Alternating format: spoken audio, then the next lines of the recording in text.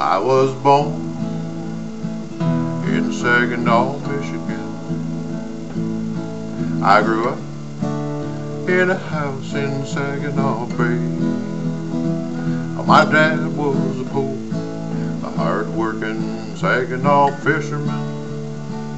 Too many times he came home with too little pay. And I loved a girl in Saginaw, Michigan, the daughter of a wealthy, wealthy man.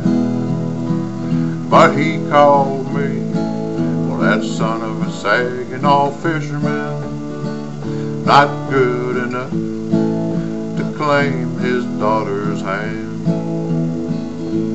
Now I'm up here in Alaska, looking around for gold.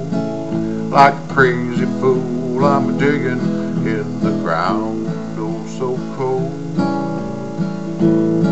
With each passing day, I pray I'll strike it rich, and then I'll go back home and claim my love, Saginaw, Michigan.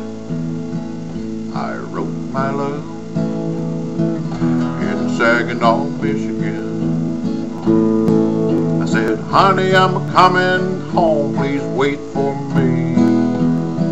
Now you can tell your dad that I'm coming back a richer man. So I hit the biggest strike in Klondike history.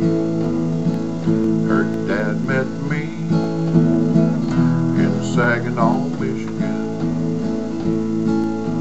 He gave me a great big party with champagne, and he said, son, well, you're a wise, young, ambitious man. Will you sell your father-in-law your Klondike claim?